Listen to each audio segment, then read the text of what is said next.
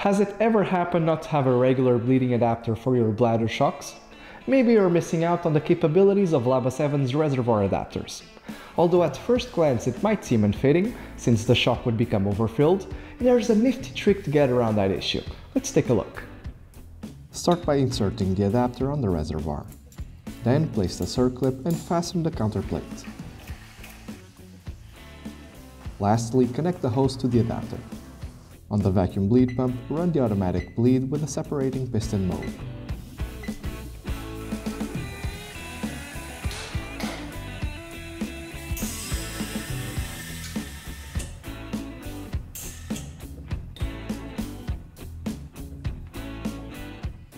Once bled, you can remove the adapter.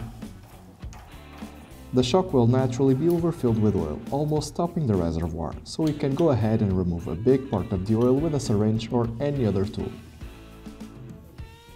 If we were to insert a bladder at this point, the shock would become overfilled and could lead to various issues during use.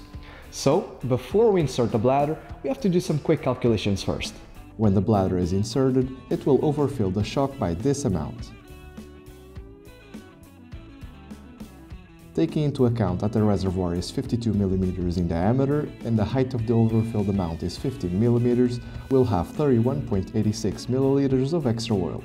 So, before we insert the bladder, we'll have to give room for that extra bit of oil through the seal head. The seal head diameter on this shock is 50 mm and the shock shaft is 18 mm. So we have to compress the seal head about 18.6 mm to equalize the oil volume inside the shock. Only then can you insert the bladder, always allowing some oil to come out to bleed it in the process.